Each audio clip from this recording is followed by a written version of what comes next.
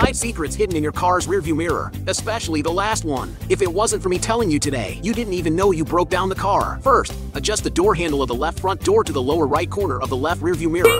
Adjust the door handle of the right front door to the lower left corner of the right rearview mirror. The view is at its best. Second, judge the distance between the front of the car and the curb when parking. Let's stare at the left rearview mirror when the lower edge of the rearview mirror coincides with the upper edge of the curb. Step on the brake, just 10 centimeters away. Third, when reversing into the garage, when the parking corner of the target parking space can just be seen in the rearview mirror, turn the steering wheel to the left. Reverse. The car parks smoothly.